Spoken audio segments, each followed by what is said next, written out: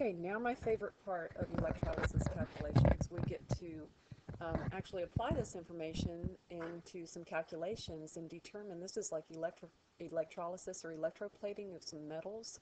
So we get to determine what that really means. What can we get if we were to perform this type of experiment? So if you control the current that runs through a solution, you can determine the amount of product that you will form. And there are some conversion factors that we need to know. And again, you have got to memorize these. Really, we've got two conversion factors that we are memorizing, and they are right here. Um, Let me go back, though, to the other information. A coulomb is just a grouping of charge, and an amp is a flow of electricity. You talk about this stuff a whole bunch in physics next year, but this just kind of gives you a little bit of a taste. So if we know we have this group of charge, we have this value, 96,500 coulombs, that's going to equal 1 mole of electrons. So that's one value we need to know. And then the other thing we need to know is that 1 amp is the same thing as 1 coulomb per second. In a lot of respects, this reminds me of something like molarity, where we said that was moles per liter. But when we worked with dimensional analysis, we never plugged the big capital M into our equations. Instead, we always plugged in moles per liter. It's going to be the same way here. We're never going to plug that big capital A in there. Instead, we're going to plug in coulombs per second, and that way we'll actually get things to cancel out. So for you math people, you'll enjoy this. Here's our first example. It says, how many moles of electrons are required to produce 5 amps for 2 hours? Ooh, I don't want to use amps. I want to think of that in terms of coulombs per second. And I'm given two values here. I've got 5 coulombs per second, and I've got 2 hours. And the whole thing that I'm trying to figure out is how many moles of electrons. So I have two options. I can start with my coulombs per second, which is 2 units, or I can start with my 1 unit, which is just hours. So I'm going to choose to start with my 1 unit because I'm not sure what to do with those 2 units yet. So I start with my 1 unit of 2 hours, and I know that I want my hours to go away. I want to eventually get to moles of electrons. So I want my hours to cancel. So I need my time to cancel. If I look back up here at what I just wrote with this, with my coulombs per second, then I need the time to cancel. So if I've got hours in the numerator, I also need to get some sort of time in the denominator. So I'm going to go ahead and stick with the 5 coulombs per second, just the way we see it, where I get the time in the denominator. So we have 5 coulombs per second. So now I know that I can get those time units to cancel. In fact, I'll go ahead and do that right now. If I had hours, that's the bigger one, so I'll put that on the bottom. I'm going to say 1 hour, and I put it on the bottom so that it cancels. And I could do 60 minutes in an hour, 60 seconds in a minute, or I could just jump to this because I know this. There's 3,600 seconds in an hour. That's an equality. 3,600 seconds equals 1 hour. So the reason I did this is so that my hours would cancel and my seconds would cancel. So now I've got, if I were to stop right here, I'd have my answer as coulombs. I don't want it as coulombs. I want to get it to moles of electrons, but I have memorized my little conversion factors that I can get rid of coulombs and I can go to moles of electrons, because 1 mole of electrons is equal to 96,500 coulombs. So now everything cancels out nicely. I am left with my moles of electrons on top, and I plug it in. I'll just do this in my head real quick. Yeah, there we go. Moles of electrons, 0.373. Okay, next one. In this case, we are asked about the mass of copper metal that's produced if 10,000 coulombs are passed through a solution of copper 2 sulfate solution. So I'm given one value that I can work with, the 10,000 coulombs, but I'm also given some other important information here. I know that what I want to do is produce some copper, some solid copper, but I'm starting with copper 2 sulfate solution. Don't really care about the sulfate. That's a spectator ion. But what I can get from this is my half reaction. I can say that I want to produce copper metal from copper 2 ions. So I start with my copper 2 ions, and I'm going to my solid copper metal. Well, I add my 2 electrons here.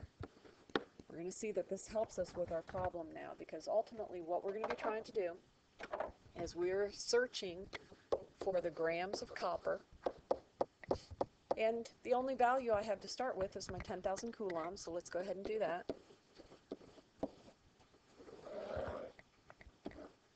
And we know our conversion factors, we can get rid of coulombs and go to moles of electrons. 1 mole of electrons is equal to 96,500 coulombs.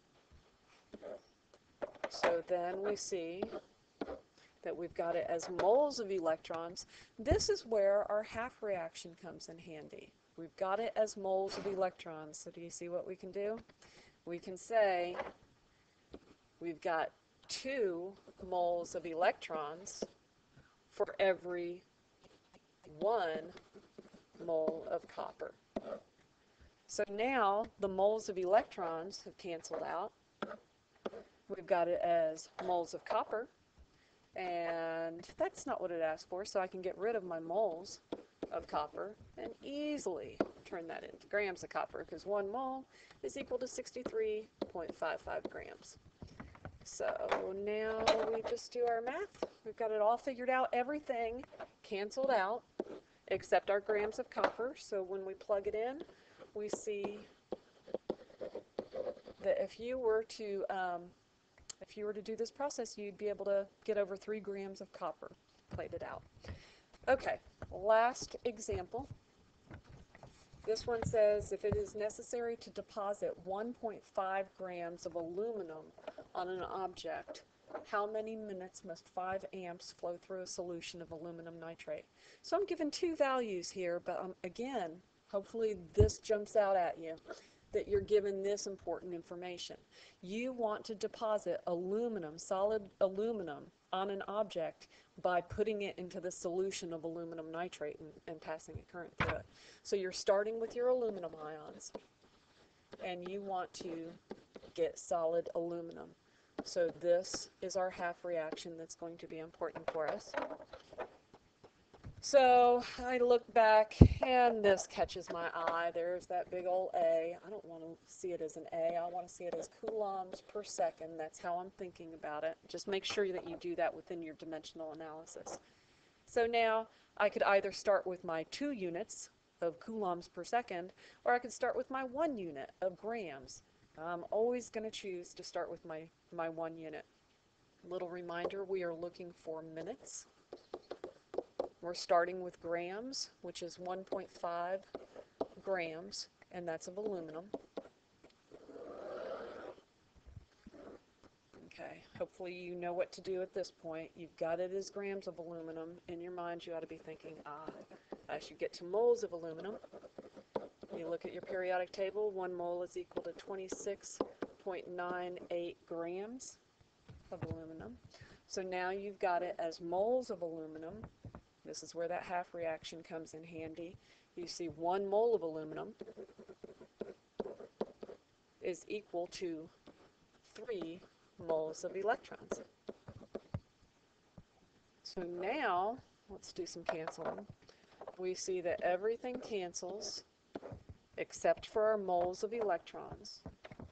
So in this case, we've got our conversion factor that we have learned. 1 mole of electrons is equal to 96,500 coulombs. So now we've got it as coulombs. We're getting closer. We thought about amps as being coulombs per second, so we can get a time unit out of this if we get rid of the coulombs and go to seconds. So see, I wanted my coulombs to cancel, so I put it down in the denominator.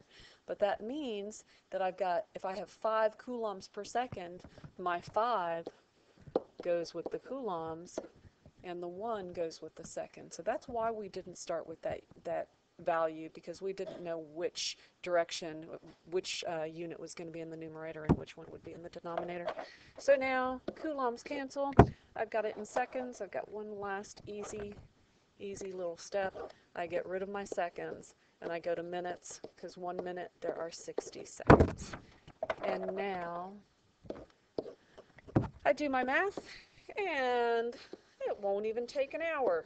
53.6 minutes, and it will be done.